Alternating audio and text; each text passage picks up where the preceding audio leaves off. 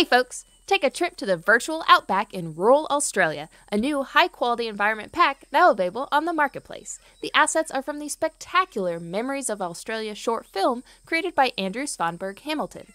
Explore the collection of photogrammetry-based content captured on location in Australia and download it for free from the marketplace.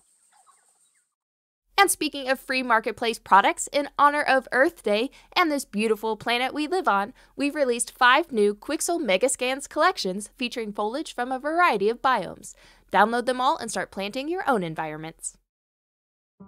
When pandemic restrictions forced a planned exhibition to go digital, Kengo Kuma and Associates teamed up with game dev company Historia and rose to the occasion with Multiplication, a physically impossible interactive architectural visualization that anyone can experience online. Head to the feed to uncover how they invited the whole world to their stunning experience.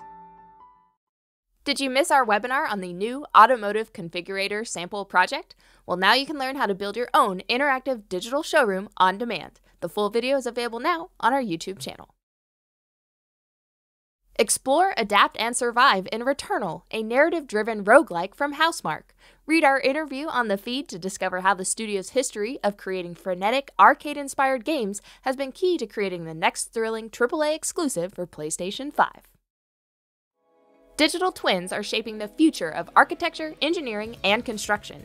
Explore what they are and how they'll help us build better cities with AEC influencer Fred Mills, together with experts from Microsoft, Build Media, and Epic Games in the next episode of The Pulse on Wednesday, May 5th. Register today. And next week, from April 26th to 28th, many folks from the Epic team, including Epic CTO Kim Library, VP of Digital Humans Technology Vladimir Mastalovich, and VP and GM of Unreal Engine Mark Petit, will be speaking at the Real-Time Conference on a variety of topics from MetaHumans, virtual production, collaborative workflows, and more. Pop over to realtimeconference.com to see the full lineup of sessions and register. Now to give thanks to our top weekly karma earners, these rock stars are Every Nun, Clockwork Ocean, Ugmo, Mickey, Crew Dimer, Shadow River, Maki Girl, Chief Man, Nacho Monkey 2, and Jack Franzen. First up in our community spotlights, you may remember 2019 Epic Mega Jam winner Escape Velocity. The team has gone on to refine it into Orbitarian. Match against your friends or team up in a fast-paced, action-packed space fight set in orbits across the solar system. Use skills, collect shards, and kick your friends to outer space. Download Orbitarian from Steam.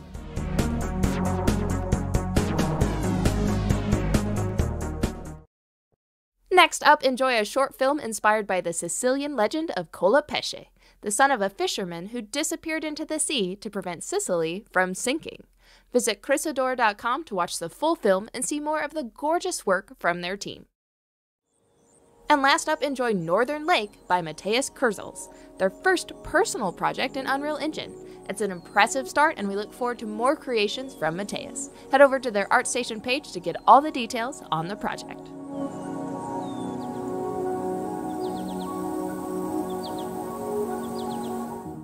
Thanks for watching this week's news and Community Spotlight.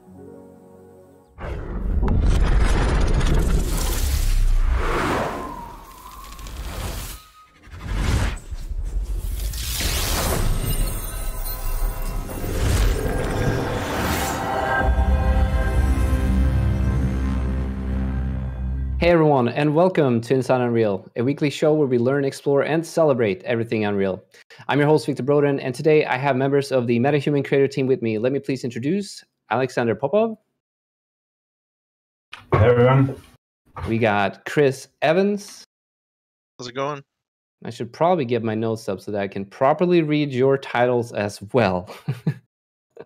Alongside Chris Evans, we also have James Golding. Hi, good evening.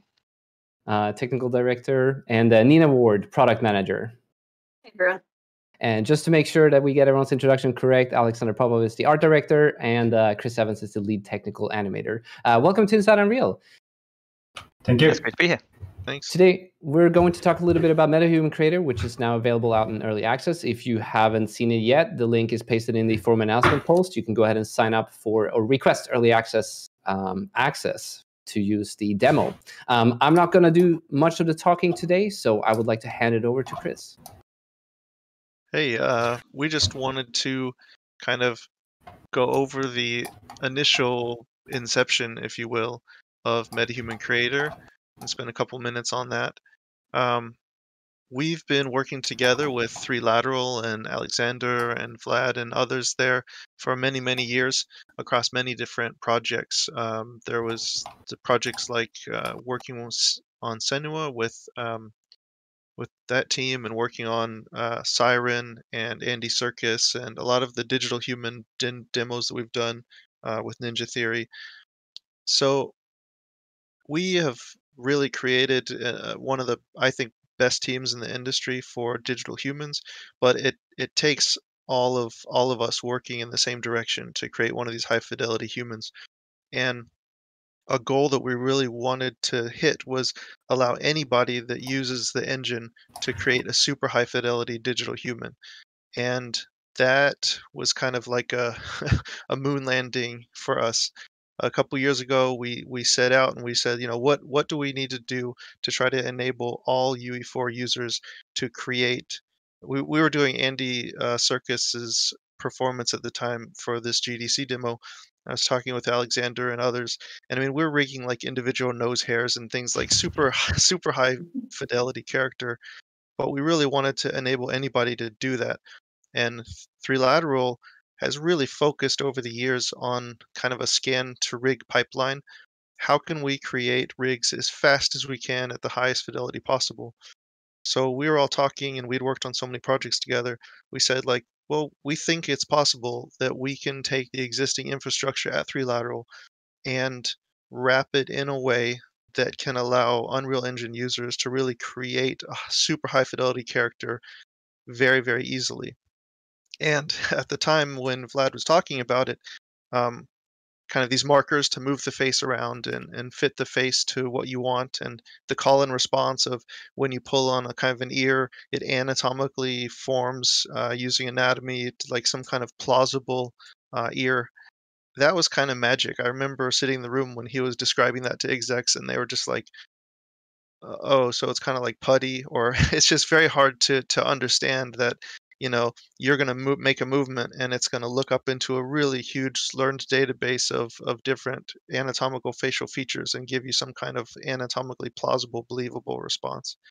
Um, but yeah, uh, in now years later, it was really great to be able to show the world what the teams have been working on. And if there was a time when a little bit of the background was shown when Vlad worked with James on a GDC demo that he could talk about a little bit, just getting the groundwork in the engine for Yeah, for this was a blending. while ago, and it was interesting going back and looking at that video. Actually, I hadn't watched it in a long time, but I worked with Vlad on a demo for GDC 2017, which was just very early, showing this sort of technology of like combining regions of faces. And there was a very small number of faces. There was no on surface editing, but Vlad had some things that they needed in the engine, and I added some features, and we worked together on the demo. Worked with some a UI artist at Epic to show something. And so that was just sort of the beginning of this idea of like, oh, you can make a unique face and then animate it and make a whole, get an idea of how you can take even a small database, and by using this sort of mixing tech that Three Lateral had been developing. But it's really interesting to see how long it takes to go from a prototype into something that you can really give to people and give to everyone. And it's been interesting to have been there at the beginning of that journey, working with Three Lateral on demos, like the kite demo that we did many years ago. They were involved in that and so forth. So all the way through to something we can give to everyone. It's been a very interesting, sometimes challenging journey. But yeah, it just sort of goes to show that none of this stuff is easy. There's been a lot of interesting challenges along the way. But yeah, it's good to look back and see that the overall arc of it at this point. And I would say at all times, the Three Lateral team, especially since they have the expertise when it comes to creating digital faces and things like that. Alexander has been pushing for, how does the user use the UX? How does this workflow work? I remember the 2017 video. I think Alex, you had called it like shopping for body parts. It's like, little icons and you blend in a little bit of this ear.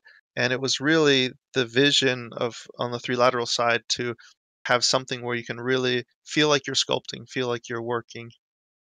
You have to keep taking your eyes off what you're making, and you do a bit more of that eye, and then all the other ones go back. Yeah, it's not a good way to work. But it just goes to show it's not just about having really interesting technology and the ability to render that technology, but you've got to think about the whole pipeline. I think that's where Three Lateral have really put their experience of not just being a technology company, but being a content creation company and a company that's worked with so many different other game studios, that they sort of understand the diversity of needs and that there was a clear need for this. But in order for it to be actually meet those needs, there was a lot that needed to be done. So yeah, it's been really interesting. I think the other thing is it's been a very collaborative, just like we were saying, that it's a mix of a lot of different disciplines. So I've had to learn an awful lot about both the artistic side, all these terms, lacrimal fluid, and all these, really technical terms, which are really interesting. Like the details you have to get into around, how the meniscus of fluid in the eye moves as the eyeball moves around, just real detailed stuff.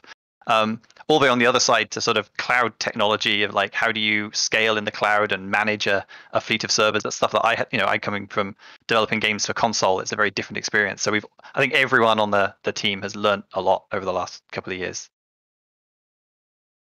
It's been really fun to see the reaction from everyone as well. Like, you kind of say technical terms like, meniscus fluid and stuff, but there are people who aren't even particularly familiar with sclera or like some kind of more slightly basic terms, but it just kind of shows how broad the audience has actually been with this as well, which I think really speaks to how intuitive the whole tool is.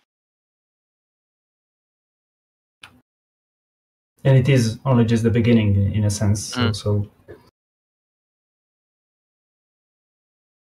should we jump into it? Yeah. So I think, Alex, are you good to give us a bit of a demo? Sure. Yeah. So Alex has probably been using this tool longer than anyone. So we'll let him show how a pro does it. You're good to go, Alex. Thank you. Yeah, we can switch. So I'm running a local build for this stream, and I was already fiddling in the background with trying to create something of an Abraham Lincoln. But that's actually one point that I would like to connect on what Chris and James said. So like at this point of time, we don't necessarily see MetaHuman Creator as a tool where you try to hit one-to-one likeness. So it's more like getting a plausible, realistic result out of the already mentioned database, which is sitting as sort of like this main aspect of the MetaHuman Creator tool.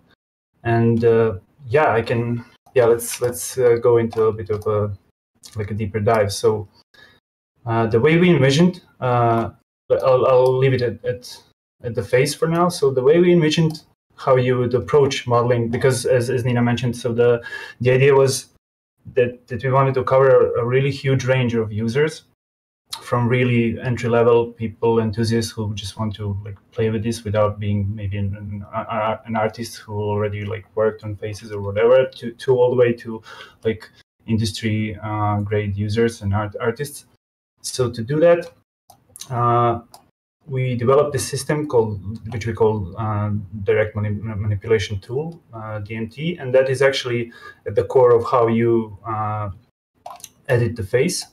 And we separated this into these three panels that I know. I mean, already a lot of people have played with it. So I'm just gonna go quickly through it. So the way we envisioned that was you either start with a preset, right, or you can go into blend space and select a couple of presets. 3 is a minimum to enable this, or you can go a higher number than that.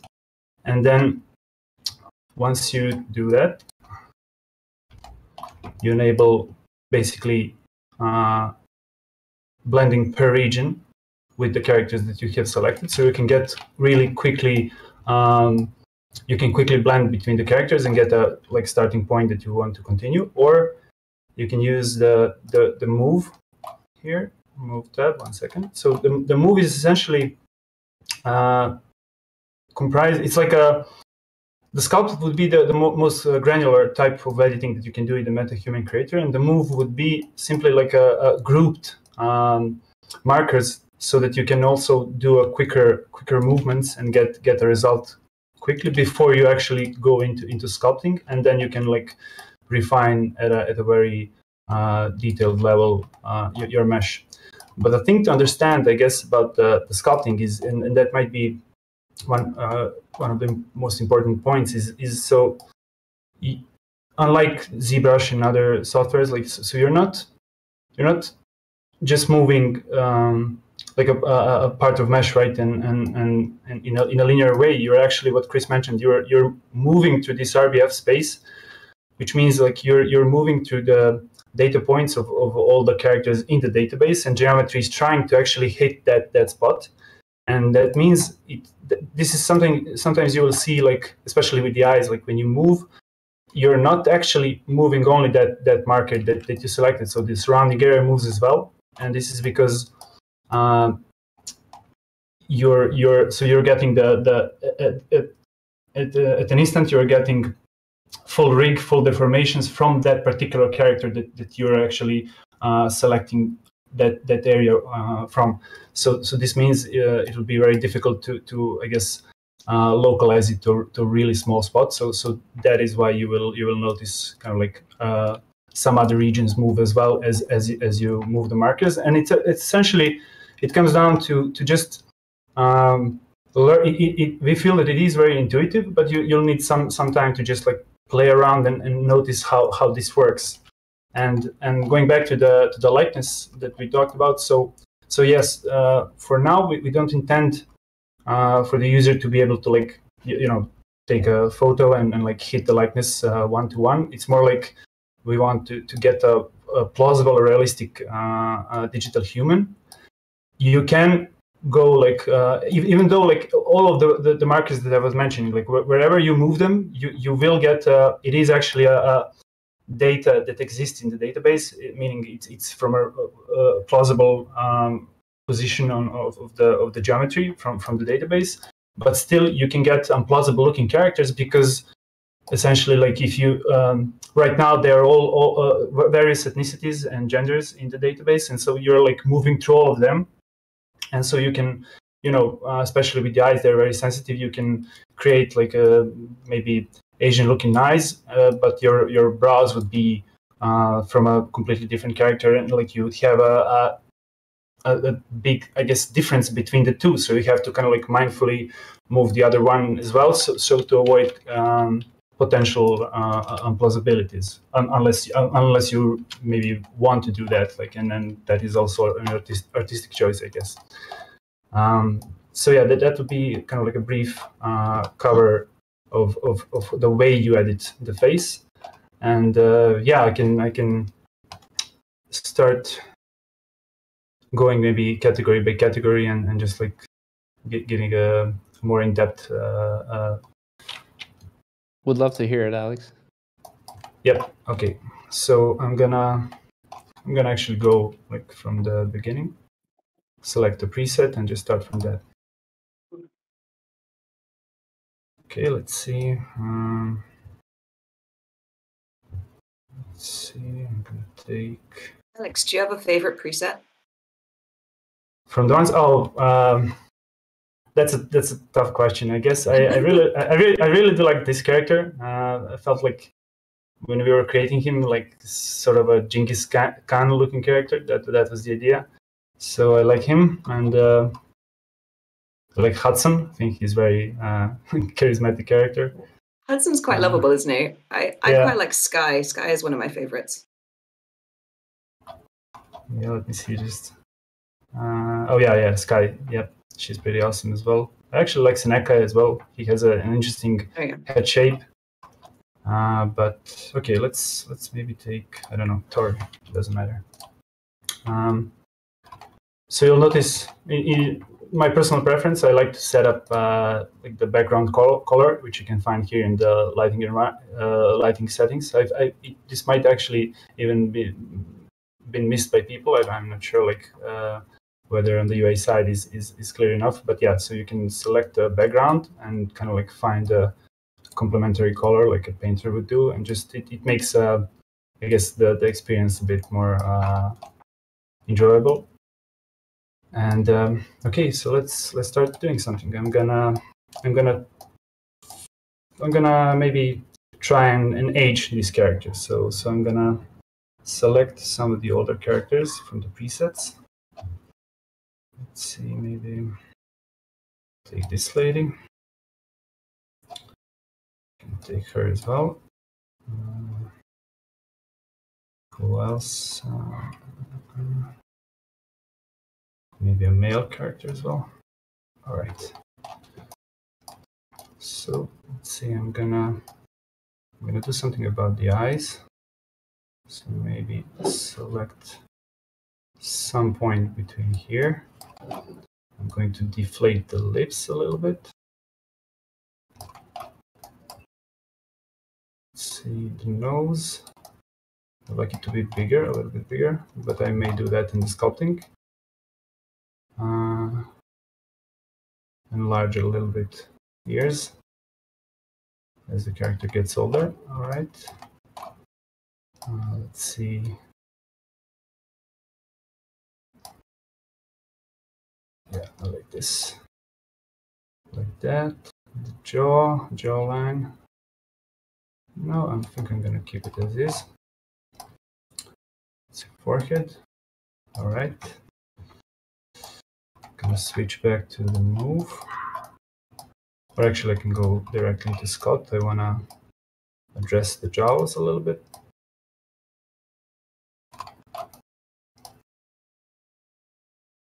Just Alex, while you're operating here, I'm going to take the opportunity to ask a couple of questions. We're getting a load of them, so we're going to have to start a little sooner in the Q&A, if that's okay.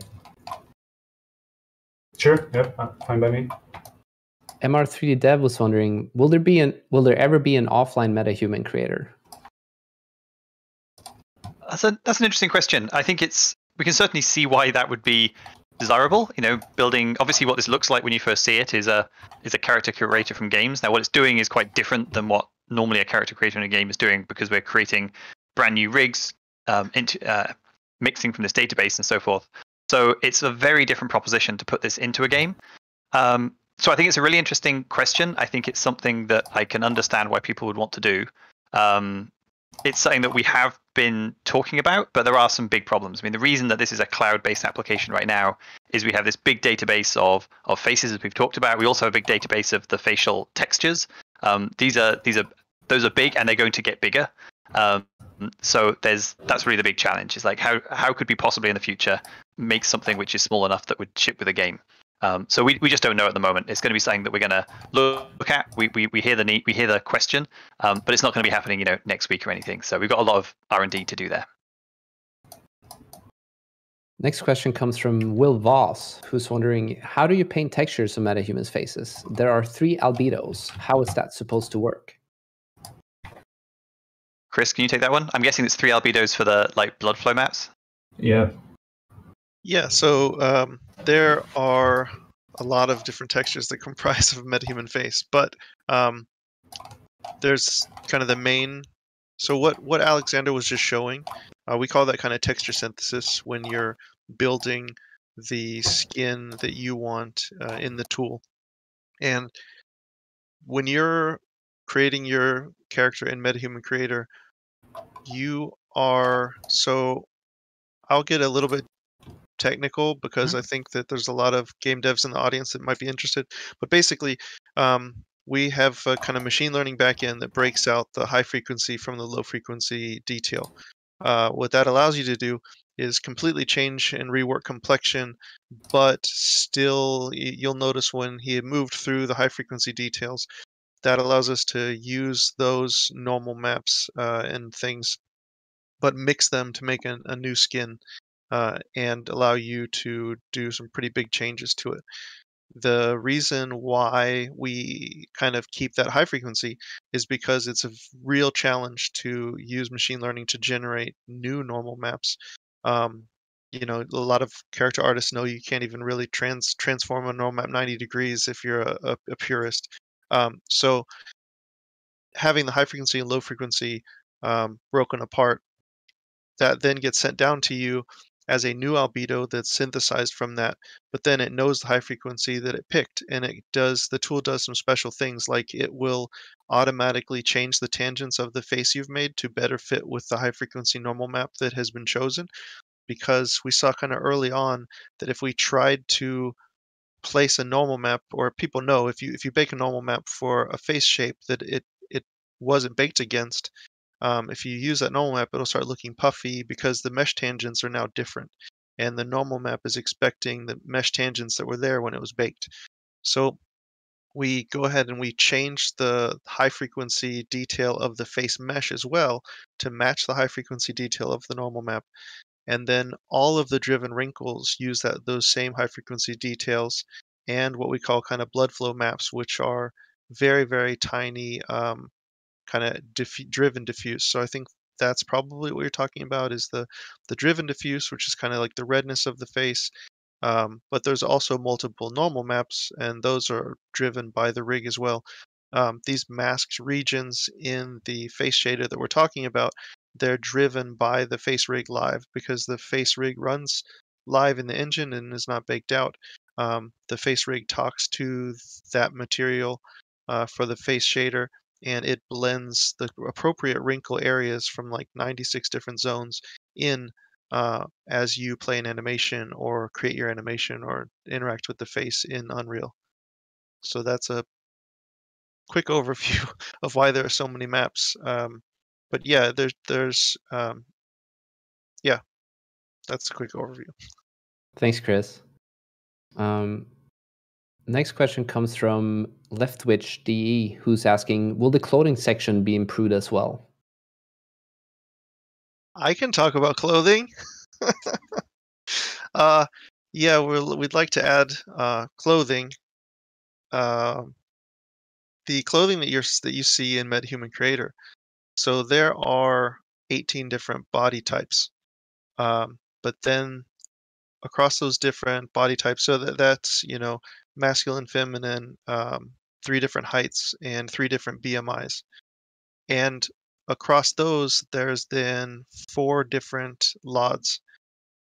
And because we don't really know what LOD you're going to see, some games can auto LOD out and copy over skinning because they know the distance that you'll see a character at. Because we have no idea how you're going to use these characters in your game, we really tried to hand author all LODs and skin all LODs, and that was a real challenge. All in all, the very limited clothing set that you're seeing is over 1,000 different skinned and imported assets into Unreal Engine. As you start downloading different characters, if you look at the folder structure that's being built in your project, you'll start noticing some common items, and which items you'll start noticing different. All of the things that I just spoke about, like you'll notice that there's per BMI clothing, per height clothing. We tried to sim all of the clothing folds for most of the garments across every different BMI. So I think with the exception of like the hoodie, but the clothing shouldn't look like it's just the same clothing warped to fit a new character. It's important to us that the clothing feels good and fits the different characters. But yeah, so there's more clothing to be coming in the future, and a great thing about MetaHuman Creator is that we're not really tied to engine releases. You download your characters through Bridge. We're going to figure out what our next update cadence is, but you won't be having to wait for a new version of Unreal to get new clothing. It should just you should just see it show up, and I'm sure we'll put some messaging out there. But yeah, I mean, we've been patching MetaHuman Creator, I think, every day since we released. It's just been small things, small fixes and stuff. But yeah, it's really great that we can get updates out really fast and do things more than just bug fixes. And Alexander, feel free to interrupt us whenever you would like to comment. We're watching you here. Sure. All right. I'm kind of like getting a feel of this live stream, so sorry for being quiet. But no, yeah. you're good. Next question. Oh yeah, go ahead. Oh no, sorry. Please proceed. Next question comes from Entrillion1. Will the 3D models be compatible with other engines, for example, Godot and Unity? Nina, do you want to do that one? Yeah, I can take that one. So MetaHumans are for use in Unreal Engine. Will allow you to take them into other places like Maya, but you will need to render them or publish them with Unreal Engine in order to comply with our end user license agreement. Easy enough. Sir Voxlot is wondering, is it possible to transfer a DNA file from one mesh to another? I'm not quite sure what that means. I don't know either. Verbatim. Perhaps Sorry. Voxlot can detail. Also, for all you out there that are watching, we're getting a lot of questions. Unfortunately, we will not be able to cover all of them. If you want to continue the discussion once we go offline, the forum announcement post that exists on the event section of the Unreal Engine forums is where you can continue the conversation afterwards, and we can potentially chime in with some answers there as well. I can take a quick swing at that one, but so basically, when you build your character in the engine, it depends how advanced this guy is, but so there's a DNA file in the engine, but it's built into the file structure. So maybe you saw that on GitHub or something. With Maya, we send a DNA file down. The DNA file basically says, for this configuration of joints and blend shapes on this face, when I move this control, what's the response? When I do this, what's the response? Because each character has a different blended response.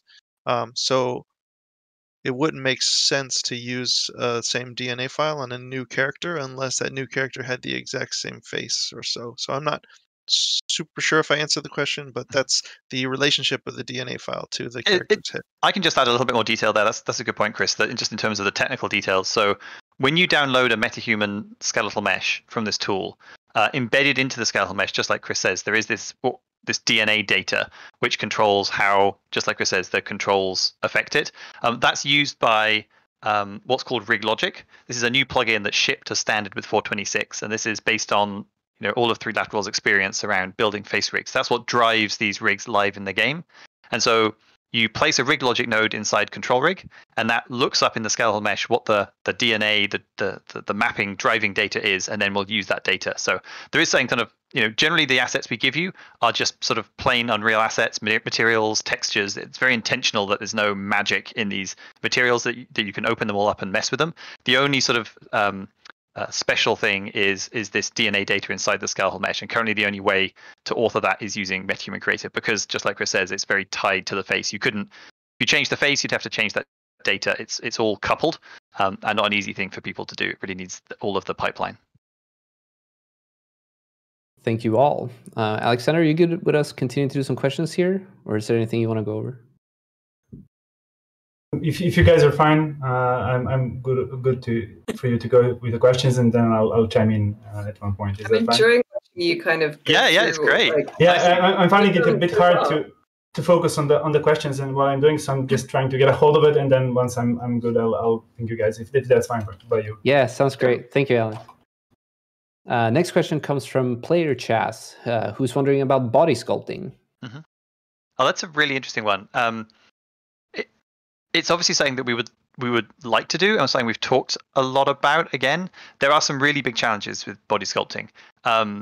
Like Chris said, right now we have these preset body types, and we've manually gone and created the clothing and all the correctives for each body type. So it's a huge amount of work, but it's the only way that we can make it, really hit the quality bar we want for all the different body shapes. Probably the biggest challenge with sculpting a body, well, first of all, we need to build a database and figure out, similar to what the face took. And remember, it took a long time to get to this point with faces, a lot of research, a lot of iteration. So there's all that work to do to figure out if and how this would apply to bodies. But then clothing is a huge challenge on top of that. How do you if you've got complete control over the body, how do you make sure the clothes look good on that body? And that's just something we simply don't have an answer to at the moment. So it's a really interesting question, something we'd love to do, but again, some really big questions that we're going to have to get into there.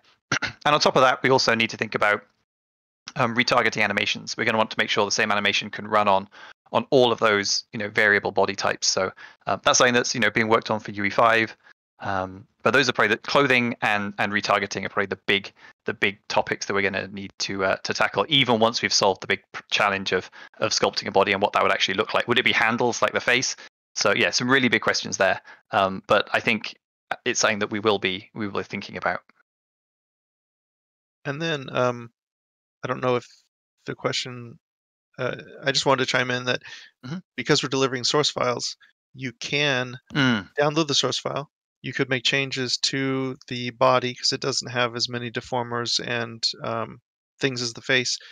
Basically, if you were to click off of the clothing, you could download your MetaHuman, and it's going to have the source files, and you could build a spacesuit around your MetaHuman, or that's why we give you the deforming skeleton that's needed to export your body and bring it into Unreal Engine.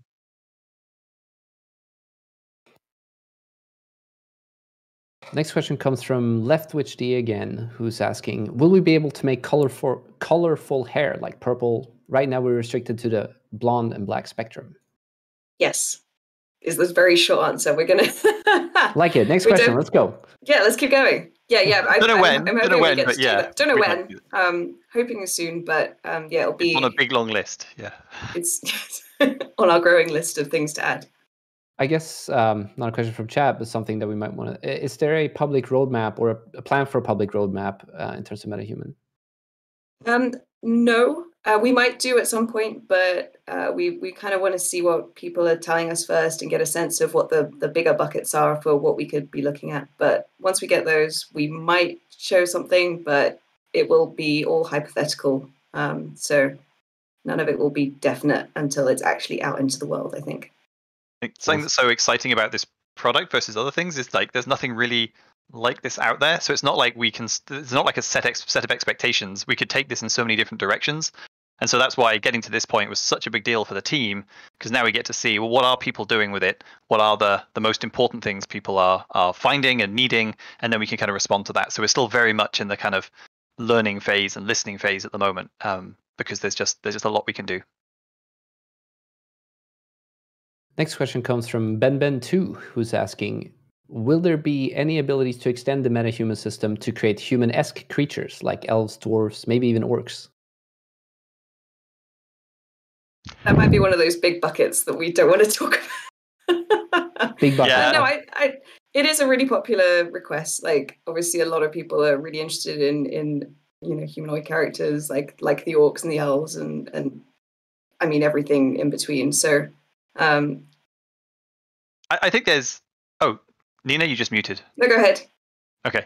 I think there's a big range there as well between characters which are just a small tweak on humans, maybe a different shaped ear or something, all the way to where it'd just be the same topology but with some adjustments, and then all the way to orcs or something where it's a totally different topology. Like it's such a broad question. Again, it's one of those things where yes, we definitely hear the interest, but there's certainly some challenges for us to figure out in terms of how we might even tackle that. I think ultimately we're still pretty focused on humans right now. We kind of want to get to that specific MetaHumans that you can have far more control and over what you end up with. So that's still going to take a while yet. If anyone out there, go ahead, Chris. I was going to say that's always my quick answer with Nina. It's MetaHuman Creator, but we heard the feedback. In the name. Yeah, it's going to take a while for us to really nail this and get it. This is just the initial, release, and there's a bunch of stuff we really want to do to make these not only usable on a lot more platforms and more performantly and things like that. I saw we announced MetaPet Creator like 3 weeks ago, so I guess we should probably get on with that. Have you started it yet, James? Right now. I'm typing right now. Okay, get coding faster. That's the next question. I see you can do dogs, but can I do a dragon? It's just a dog with wings, That's remove the fur though. If anyone watching knows any orcs or elves out there, let us know so that we can use them for references. That is the other challenge: is finding enough orcs to scan for our database. That's definitely a problem. I think they have a few in New Zealand. Next question comes from Formula E, who's asking, can we use MetaHumans to build character creation systems in our games? I mean, that's kind of the point we covered earlier. I think it's a really interesting idea, but there's definitely some big technical challenges to taking this from an online sort of tool that you use outside the engine or to build assets for the engine versus something that you could bring online. I think we'll look into it, but we won't know yet how feasible that is until we really get into solving some of these problems around data size. we're definitely receiving more specific questions in terms of like eye colors and different shapes. And I think we've sort of covered that, right, in regards to where we're going in the future. All of that is sort of on the potential roadmap, right, in terms of customization that is available. I remember the tools early access, what is it now, a week, I think, a week and 1 day that has been available to the public. So tune into the Unreal Engine Twitter handle as well as the Unreal Engine forums. We have created a MetaHumans section there. If not, it will be online real soon. We have one. I've been there. Okay, It's there. Okay, awesome. Been busy doing the live stream of MetaHuman. I haven't had enough time to play with the tool myself yet. All right, let's move on. Next question comes from Naman Arshad, who is asking, will support for 3D softwares other than Maya be introduced anytime in the future? I could take that. No.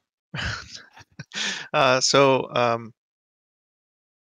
company has used Maya to develop all of the backend pipeline, everything.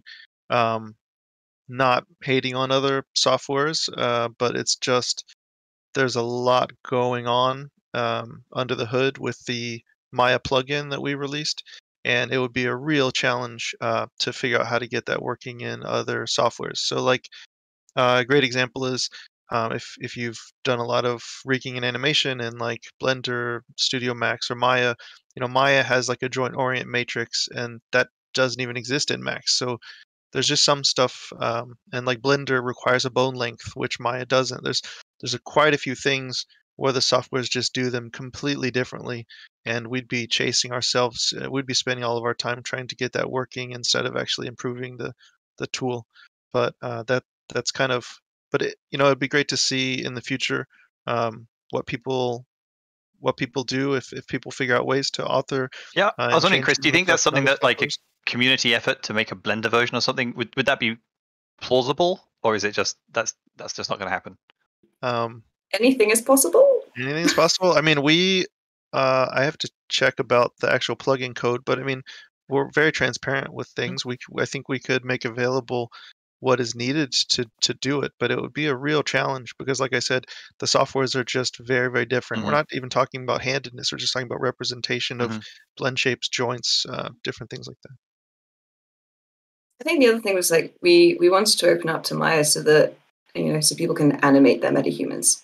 Like for most other stuff, it's really kind of taking it into Engine and going from there. Yeah, I think that's a good point, Nina. And also, we would rather, we're still a limited development team. I know it seems like Epic's a big company, but the team on writing the code for this was surprisingly small. And we're trying to focus also on animating inside the engine. We'd really like that to be a plausible place for people to do a lot of their work. And rather than having to split our effort between different 3D packages, if we can do it in just one place and make it available to everyone, that seems like a really exciting way to focus our efforts. And I also just want to say there's so much that goes into it. The delivering source files was really not the easiest thing, but it was very, very important to the team. And there were a lot of people involved, like Nicola, Vladimir K, Voya. Like there was a team of people really working to get source assets right. And when you're watching this, like this bar creep across the screen for 3 minutes while it's generating a Maya file from scratch, the team is doing a lot of stuff. We're making sure DirectX is the renderer that you've set in Maya. We're building a DirectX shader that has all of the wrinkle map blending and everything. There was a lot that went into setting up the Maya file properly to work with all LODs and all rig logic and everything. But we're really proud that we were able to give that out because that's really powerful and will allow people to kind of reverse engineer stuff if they want to, or like I said, build a space suit around the character. There's also the UE4 RBF solver plugin is installed by Quixel. So when you're skinning your character, I mean, you're able to look at the driven joints of that character for your clothing the same way that the joints look in the engine using our pose driver. So there's a lot of work went into the source files, and it's really awesome to be able to give that out. But again, like that's a whole nother plugin that would need to be kind of written for these files to work in another DCC app. Thanks for the clarifications. Next question comes from Seanorth, who is asking, any plan to be able to import scan data into MetaHuman?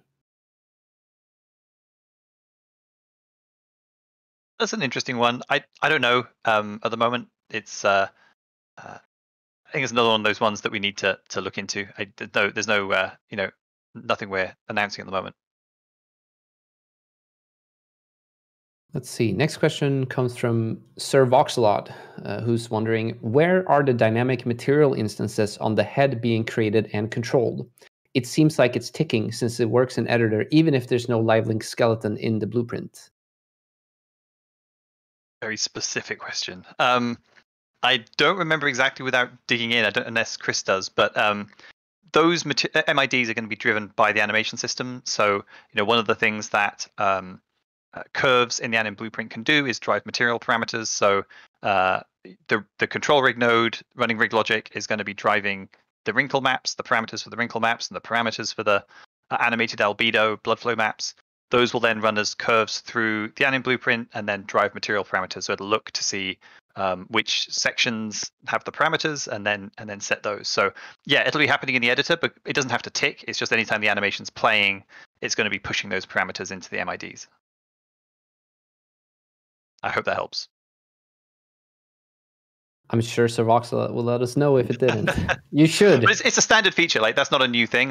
Like, we've done lots of demos over the years, and there's lots of places where you will use animation to drive material parameters and MID. So we didn't write anything special there. Next question comes from Sky, who's wondering, it'd be good to hear what their thoughts are on what you think the effect or non-effect is to artists and character models are.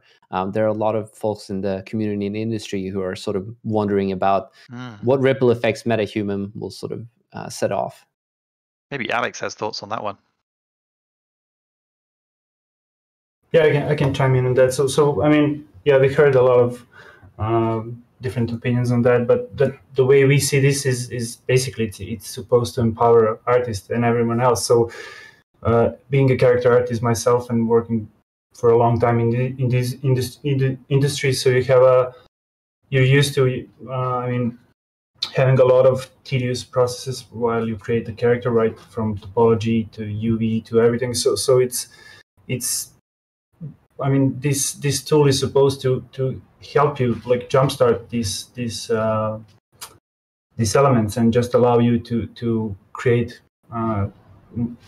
characters more quickly, and whether you use it as a starting point and then what was already mentioned, like use it in the other apps to on top of it, or use it as a finished character or whatever. It is essentially supposed to empower you, and we feel that the creativity will still be recognized in terms of like if you have if you sort of like level the whole field of users and elevate them with this tool, you're still gonna see different artists using the tool differently, and someone will get better results, someone different. So I think that nothing essentially changes. Just you're having a tool that allows you to do things more easily and quickly than it used to up until this point. So personally, I really fell in love with the tool. It's a bit different. I mean, I guess what I'm trying to say is like if you're like a traditional sculptor or anything, you can still do that in any application. But if you're using it in a production environment, even and I believe that artists, a lot of artists in the industry right now will agree, like you when you're working on a project, you start from various assets that were already prepped, and you try to optimize the whole process anyways. So this MetaHuman Creator tool is supposed to do that like in one place. And so I don't know why. I understand the concern, but I think that happens with any new technology, and essentially I think it at the end of the day, I think it will only help artists and not cause them to lose their jobs. Yeah, you can definitely spot the difference between a professional and someone who is just kind of tinkering. Like when I get into the tool, I can't get anywhere near what Alex does. Yeah. So yeah, I mean, yeah. it definitely helps. I mean, if you have knowledge and if you all the skill that you gathered while working in whatever way, it will all be reflected in the MetaHuman Creator as well. So it's no exception. And yeah, so basically you just get a really good head start on a lot of processes. Yeah, and on the other hand, like it does mean I end up with a digital human. It's just like it's just a digital human, whereas Alex ones are a bit more special. I also feel like it's going to allow people to be more artistic and focus on art. I think that, you know, there was an entire kind of painting genre of people, many more than nowadays, that would really just try to paint an exact human. You know, and then when the camera was invented, I mean, that was the explosion of modern art. It was kind of like, okay, well, it's a bit easier to make an exact pixel perfect reproduction of a person now. So maybe we can focus on doing more artistic stuff. Or I've been on enough AAA games to know that, you know, when the art director wants to kind of noodle specific stuff like a scar on a face, or you know, there's always going to be, I think it'll allow artists to focus more on maybe some of the hero characters for now, and get really high quality characters that are interacting and telling the story and filling in. But you know, maybe that's just my take on it.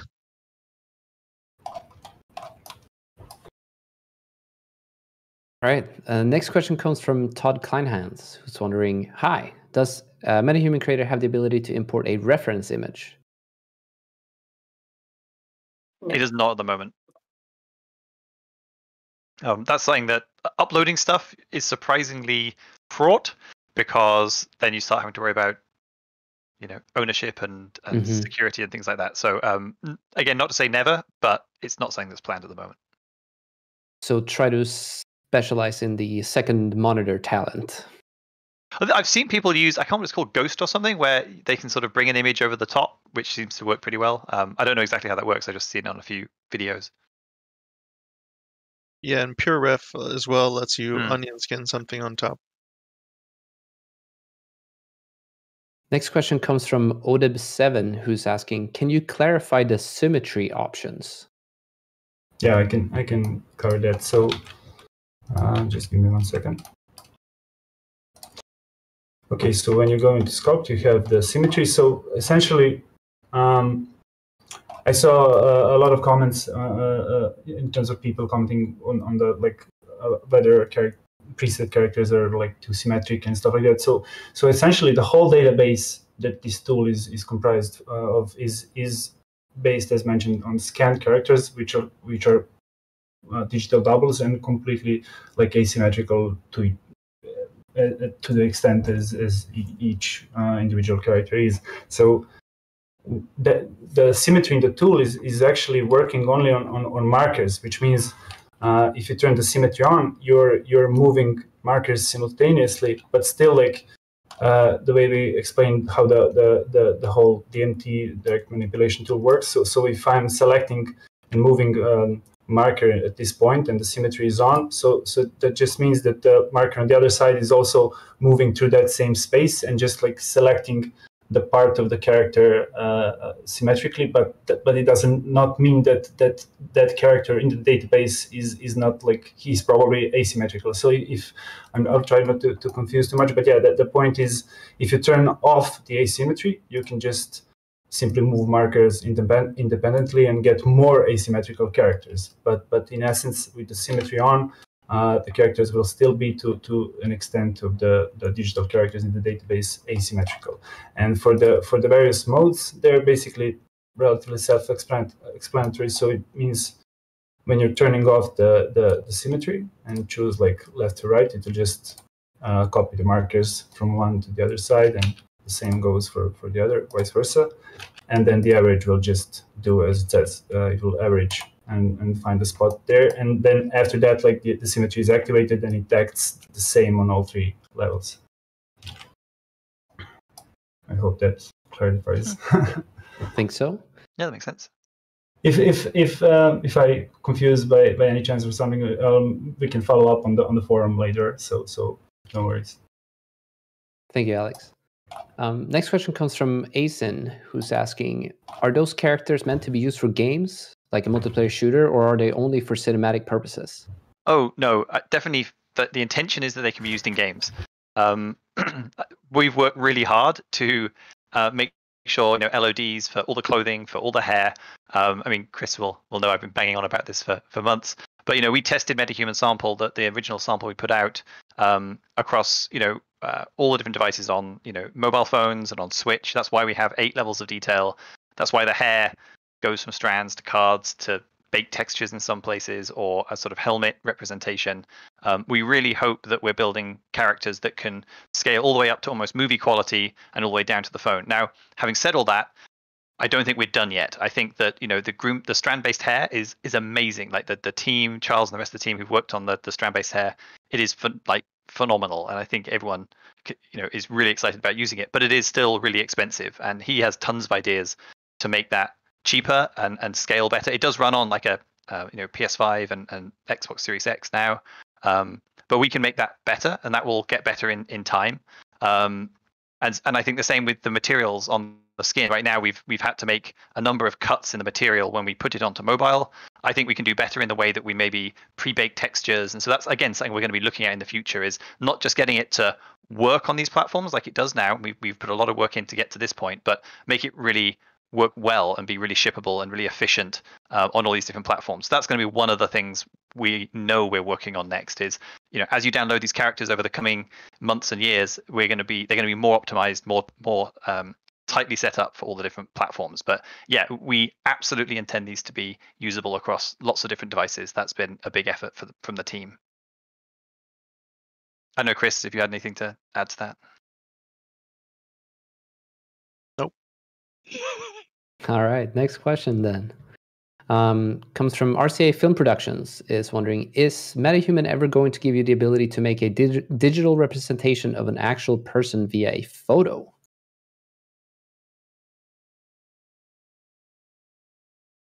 Again, another really big bucket. I don't think that's gonna come anytime soon. I mean, I don't even know if we will consider that. But yeah, we haven't really talked that much about that. There's just not enough data in a single photo, I think, to hit the bar. I mean, you could probably come up with something, but yeah, that's not something that we're planning at the moment. To clarify a little bit on sort of, not go into too much detail, but just could you compare what the difference between like computing a photo versus the actual scan that we're getting that's being used for MetaHuman? I mean, the process for scanning someone that went into this database is pretty amazing. I've been lucky enough to go visit the scanner in Serbia, where they've built a lot of this database, and it is pretty phenomenal. But it's a lot of cameras and a lot of processing power that goes into it. So the idea is you want a complete model of the face from all directions, so that you can capture, and you can see the detail in these faces down to the pore level. So that's but those are reference images. Now, of course, you could have a much lower res scan, but you still kind of want a 3D representation of the face if you're going to try and fit to it, I would guess. But yeah, these are all open questions. But a 2D image just doesn't give you the shape, I think, to try and build a fit a face to. But I don't know, Chris, if you had any further thoughts on that, or Nino, if you had any thoughts. Yeah, what you said, like it would be much easier to fit to some new mesh than to some photo. The photo stuff is a real challenge. You're able to, it's one of these things where you can really get 80% of the way super fast. So you can take a front photo, apply it to a face, and just use the photo texture. And because you have pressed that photo texture onto the 3D model, if it's not moving, it might look like, whoa, it looks just like the photo.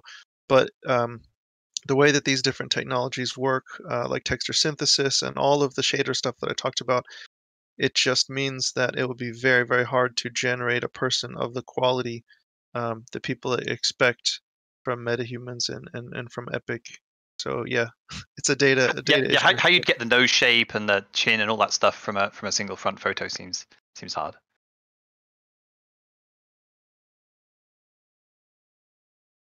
Next question comes from Xeon Cat, who's asking, are you planning on making more traditional sliders for more direct control of main features in the face instead of always relying on the database?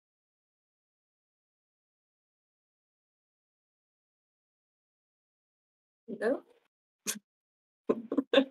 I guess the question there is do you struggle to use the markers? Like what?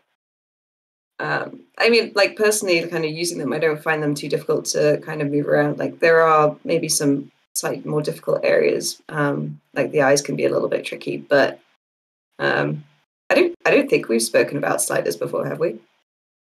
Well, we wanted to get away from sliders. That was the shopping for body Yeah. parts.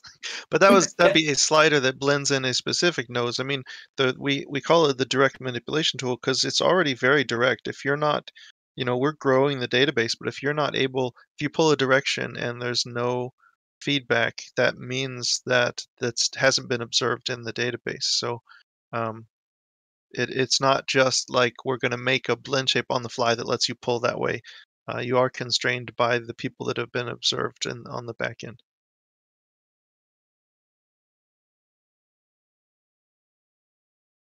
Next questions comes from Retro Game Trip. Have you got a full release target that you're aiming for?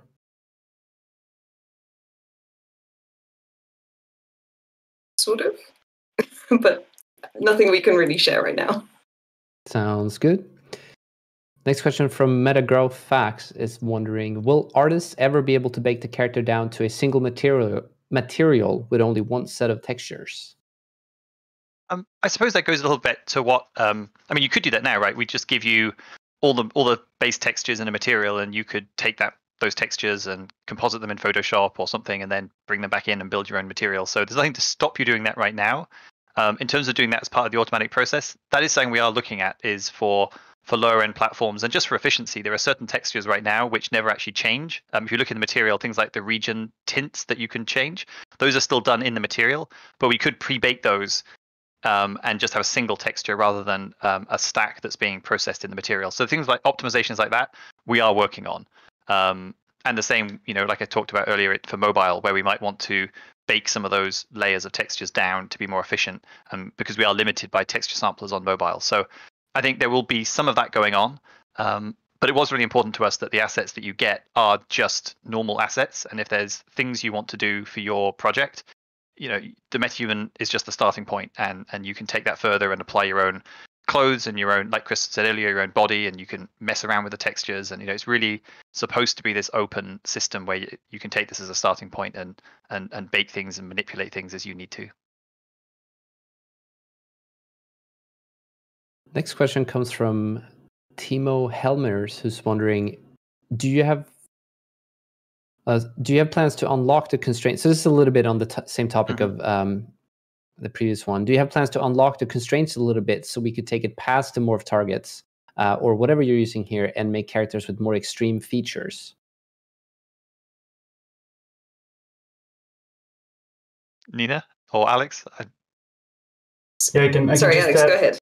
Yeah, I was just going to add, I guess, a bit on what Chris was saying previously, and also connect to this. So the idea is to keep, at least for this moment, for the MetaHuman Creator to be sort of like at the realistic and plausible, I guess, barrier. And so this means, like, yeah, we could easily do that and allow the user to move the markers beyond the points, but then you get the potential to break the rig and everything else in place. So I think, I mean, we have been discussing previously about maybe like having some, like control where you can like switch off all the mechanisms that can keep you bound.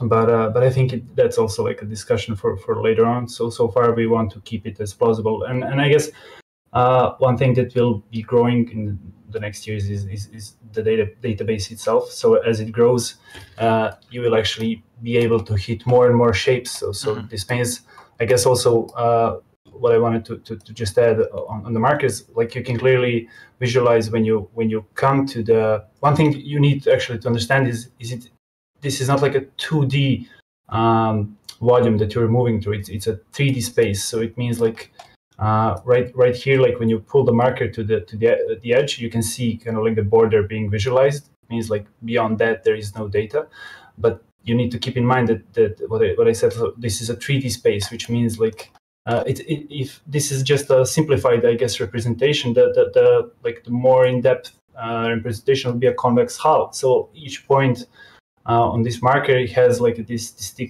distinctive like 3D shape, which describes where all the points from the database are. So just keep that in mind while you're playing, to kind of like take all the axes into account, because like you're essentially moving through the volume and searching the data within it.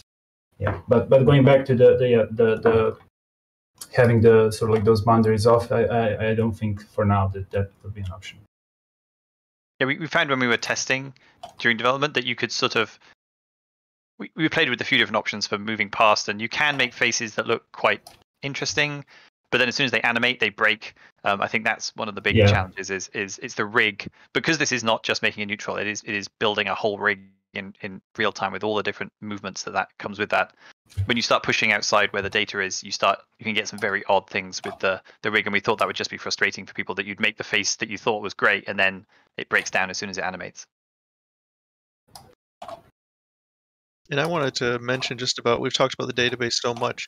So the database itself, another one of the reasons why it's in the cloud, it's not possible for you to create a person that was observed by the scanner in the database. So every MetaHuman, all the presets, anything you make, you don't need to use it in a game or something. You don't need to pay a likeness license or anything like that. Also for like GDPR, for like privacy laws and stuff, there's no way to create one of the inputs in the database using the outputs. So that's just a good thing to know for anybody who you keep hearing us talk about scanning inputs and people for the database and observe noses and things like that.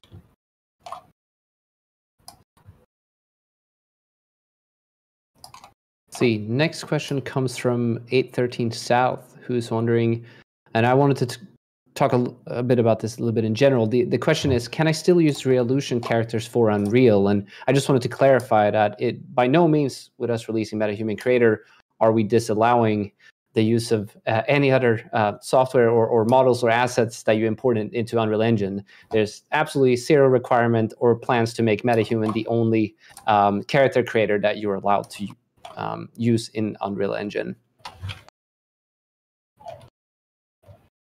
Yes.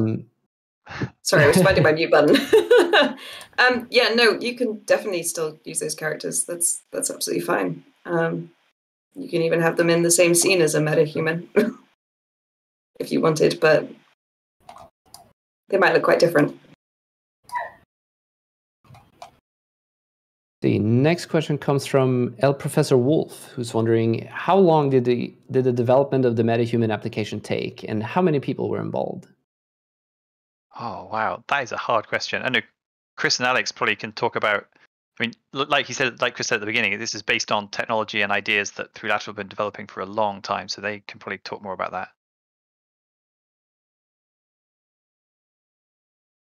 Yeah, I think, I don't know, Chris, like the conceptualization that we had and everything, I think it's like, is it 2 years maybe, or more than that?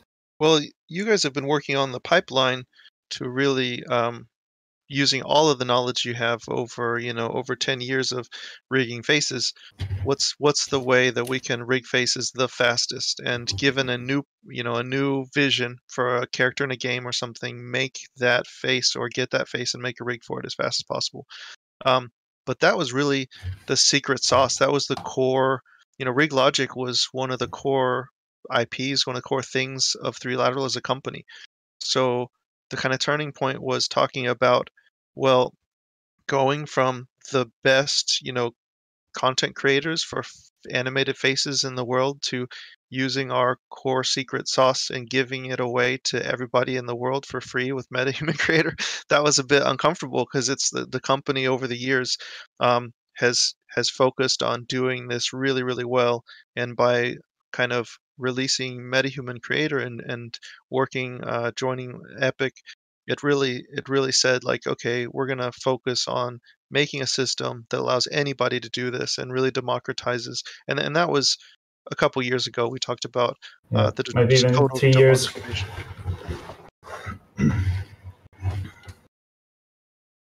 And in terms of size of the team, again, it's really hard to sort of say exactly. I mean, we've had a core group of developers working on this product for a while, and then but when you start taking into account all the people working on, like Chris said, the huge effort in clothing and all the grooms we did for the hair and then the LODs for those grooms. But then when you also think about people working on the engine team who've worked on the groom technology or who've worked on the animating an engine, the fact that we can build these rigs for these characters that when you download them, they have a fully animatable rig.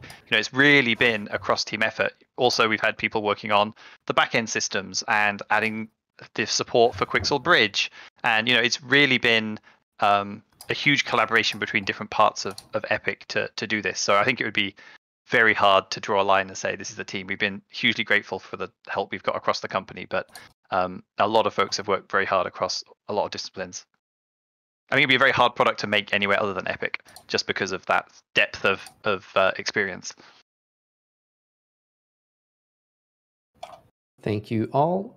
Next question comes from Game Dev Onion, who's wondering, I apologize if this has already been answered, but video and animation production, do we own the IP for video production with MetaHumans?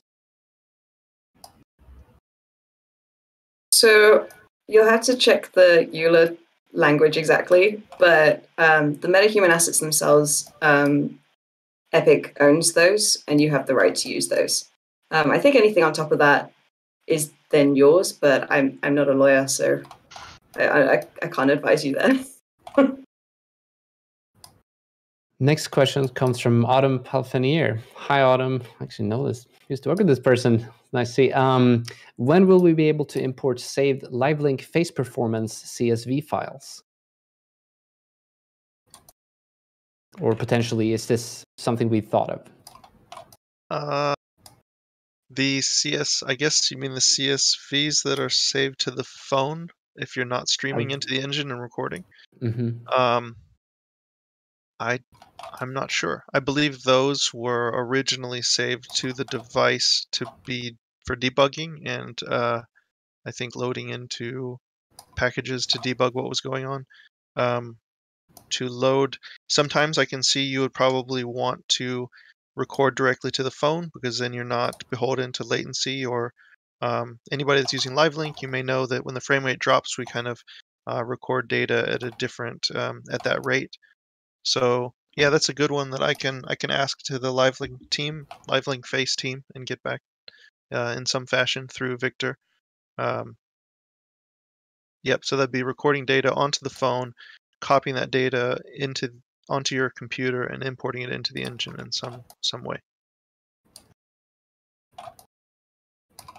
Next user has a username that I won't read the entire thing because it's 0xb16f15h. Okay, that wasn't too difficult. It's asking, have you noticed in terms of performance, or is there recommendation for the best browser or best practices to use while working with MetaHuman Creator? So, I mean, performance-wise in the browser, I think we've seen pretty good results across the board. Like, I haven't seen too many people struggling with it. I know in certain regions, like depending on where you are in the world, you might have a few connectivity problems, but sadly, that is just dependent on where you are in the world. In terms of best browser, like I think we recommend Chrome on Windows, but we do support a few others as well.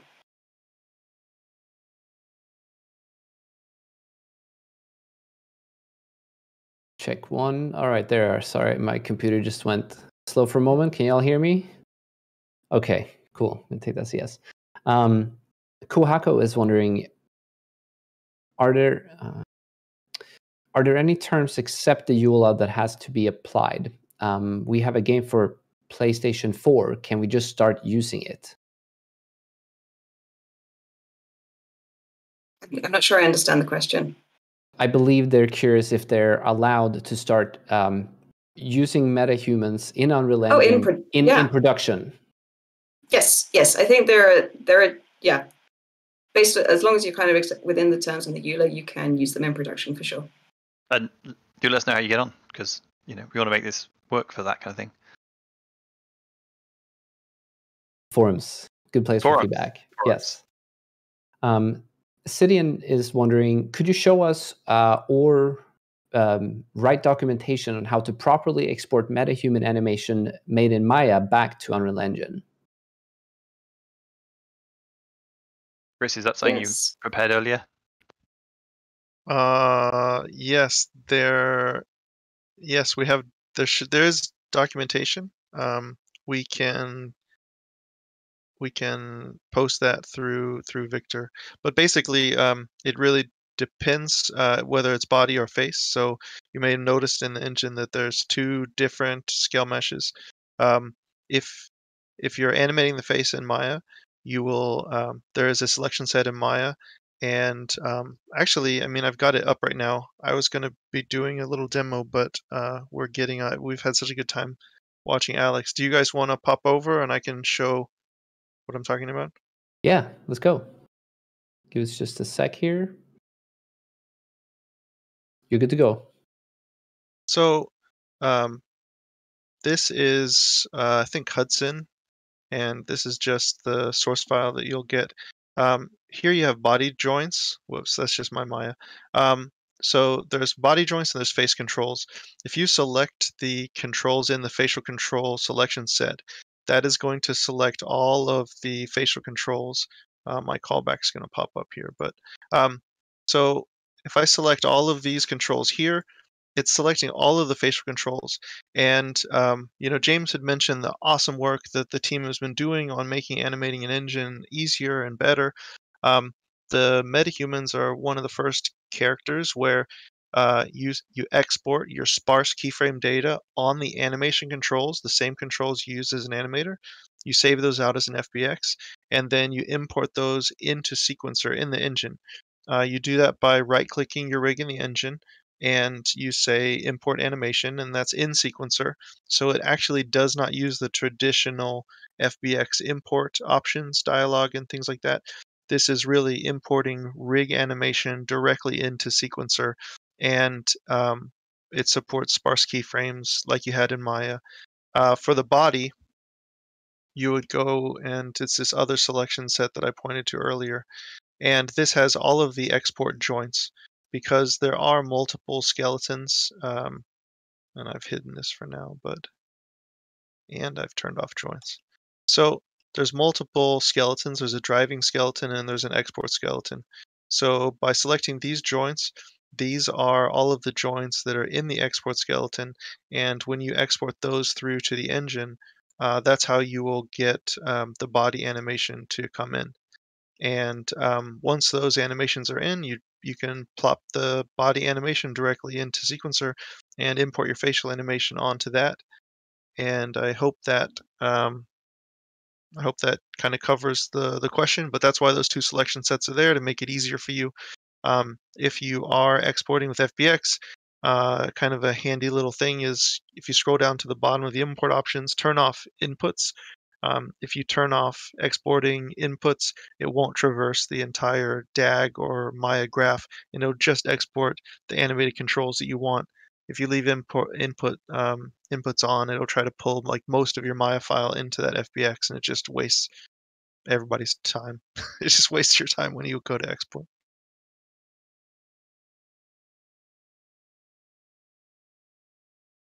Thank you, Chris. Thank you.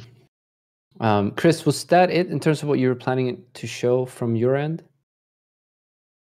I can show some stuff in UE4. So I've got that character here in UE4. Just let me know if we're back to my screen. Yeah, you're good.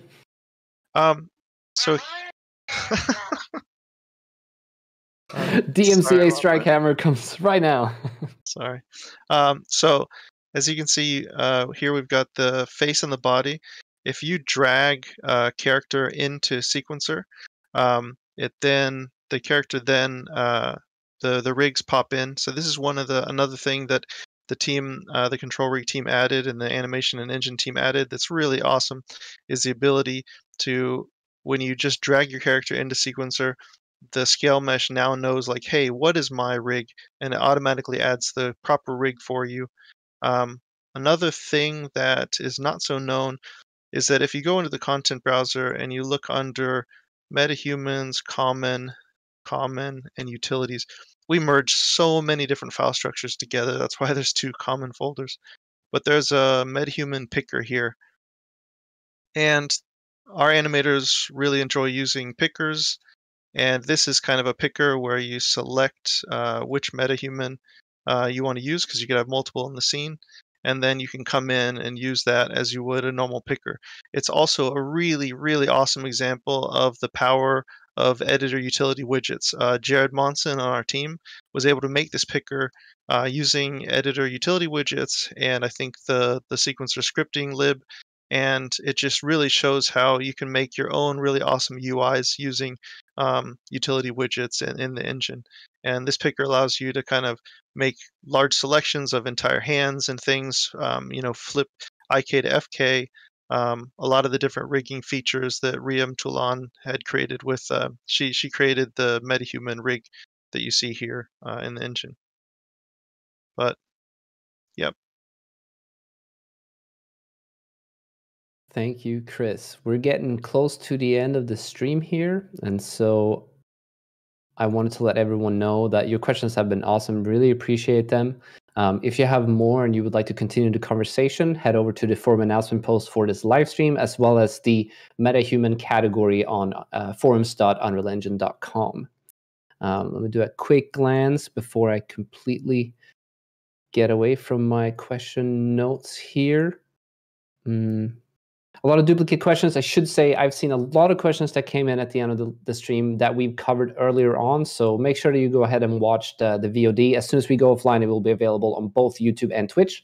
With that, I should also mention that a transcript is will always be made available, but it is usually available within a week of the live stream. We do a manual one, and so in case you're looking for any terminology, etc., you can go ahead and download that transcript. Control F, look for it. It has a timestamp. Great way to go back and study the live streams that we do here. Is there anything else from Alexander, Chris, James, Nina that you would like to cover? I don't think so. There's been some great questions. I think that's given us a chance to talk about a lot of stuff. I think we've covered quite a lot today. I think the only thing is, like, beyond questions, like, if you do want to see more content around clothing and grooms and stuff, like, let us know what kinds of things you want to see. We would love to kind of see what you want, and we can try and plan around that. But for so much of this project, I mean, Nina and all of us have been in these conversations of like, well, maybe people want this and maybe people want that. You know, it's very hard because, like I said earlier, this doesn't exist really anywhere before, and so there's going to be people using this that we just haven't even thought of. So it's great to move past the point of like, well, maybe, and into where we can actually hear from people. So we really want to hear from people. Yeah, and we obviously want to add tons more to the tool, and we will do over time. So I think obviously we've got a fairly limited set of clothing right now, and some other bits as well. But as we increase that, like, obviously we'll try and keep our range in mind as well. So we're hitting a lot of different marks there as well. I would like to thank you all for coming on the stream, but I'm not going to let you go just yet. I do want to let everyone out there know that if you are interested in game development, video production, for architectural visualizations, Unreal Engine is the tool for you, and you can go to unrealengine.com to download it for free. If you already have the Epic Games Launcher, it is available in the Unreal Engine tab. You can go ahead and go get 426.2, which is the latest version of Unreal. It's right there. If you are more familiar with the use of GitHub, the engine releases as well as the master branch is available on GitHub. You can go there and download the source, compile it yourself. You'll see some of the latest and greatest and potentially unstable versions of the engine in the master branch. But if you go to the tag section and pick release, that's where you get the same version that we are shipping as a binary version on the Unreal Engine launcher. I already mentioned the transcript. Good way to catch up and learn some of the terminology. In about a week, you can just turn on the captions on YouTube. That's the place to go for those. Make sure that you let us know how we did today on the stream. We're going to go ahead and paste a survey in chat. Let us know what you think of the stream and what future topics you would like to see us cover, whether that's more MetaHumans or something else. We also do have the entire playlist of Inside Unreal episodes available on YouTube. You can also find it in all of the future, some of the past and all of the future forum announcement posts on our forums. There are no physical meetups going on around the world right now because of the pandemic, but some of the community groups are hosting virtual meetups using Discord and other various tools. If you're curious about getting in touch with more people that are using Unreal Engine, go ahead and head over to communities.unrealengine.com. If there's no local meetup group in your area and you're interested in becoming an organizer, there's also a little button that lets you send a form to us that we will go over. So if that's something that you're interested in, feel free to go ahead and get in touch with us. If you're interested in information or anything else, updates when it comes to MetaHuman, most of that will be released on our forums as well as our Twitter accounts. We also have a Facebook, LinkedIn. There's also an unofficial Discord community known as Unreal Slackers. It is great for real-time conversations. They have channels for everything, past 50,000 members. Some of our most active community contributors are there. It's a great place to hang out. Just go to unrealslackers.org. There's also a lounge channel if you just want to talk, everything not Unreal with people who like Unreal. That's the situation I find myself in a lot of times. I like hanging out with game developers. Who'd have thought? We do highlight community spotlights every week. If you want to suggest your project for one of those, you can get in touch with us through any of our channels I previously mentioned. You can also go ahead and send an email to community@unrealengine.com. We monitor that email closely. We have a countdown video that we do every week. This is generally 30 minutes of development that's sped up to 5 minutes. But we've seen some really good contributions lately that completely went away from that format. So just go ahead and submit anything that's 5 minutes long, and we will take a look, and potentially you might be one of our countdowns that we put in the loop. If you stream on Twitch, make sure that you add the Unreal Engine tag as well as the game development tag. Maybe not if you're doing something in terms of virtual production, but the Unreal Engine tag is important, and that way other creators who are interested in live content using Unreal Engine can go ahead and find you. Like I said, make sure you follow us on social media for all news. Hit that notification bell on YouTube if you want to see when we go live, as well as all of the other non-live videos that we release to YouTube. There's some cool stuff being prepared by the evangelists. They've been doing a lot more video content during the pandemic, and so it's exciting to see. Next week, I remember what we have next week because I'm going to show. Next week, Alexander Pascal is coming on the stream, and he's going to cover a little bit more in depth of some of the learning, one of the learning videos he did on Googly Eyes. He hasn't responded to me in the last couple of days, so I really hope he's still on board because I'm excited to get him back on the stream. It's been a while, and I'm sure all of you who know who he is would be excited to have him back as well. With that said, I would like to thank Alexander, Chris, James, and Nina for taking the time out of the day to come here and talk a little bit about MetaHuman Creator. Chat, please give it up for our guests today, and wish them well, or give them whatever you want to write in chat. It doesn't really matter. I know some people say give once in chat, give twos. I don't care. Whatever you want to say, let them know that you appreciate them coming on the stream today. With that said, is there anything else y'all want to cover? No, thank you for having us. Yeah, thank you very much. It's been great. Thank you, man. Thanks, Alex, for doing such awesome art while we've been waffling. Yes. Yeah, Enjoying that. Yeah, I think I was less, I guess, verbal at that point, but I think you guys can shoot any questions that you feel like it would be good to cover, and I think we could arrange also a video where I can maybe record and give a more in-depth. I found it a little bit difficult to talk and work at the same time, but yeah, I think we can do something if you feel that you need any more info on the tool itself. And as always with whether they're plugins or new features in Unreal Engine that come out in early access, since we are still actively developing them, it is relatively rare that we produce sort of in-depth documentation, tutorials, or learning content on those tools specifically. So do expect more of that in the future, alongside the MetaHuman Creator maturing and becoming more of the full-fledged tool that the developers are planning it to be. With that said, I want to thank everyone for watching today. Hope you're staying safe out there, and we will see you again next week at the same time. Take care, everyone.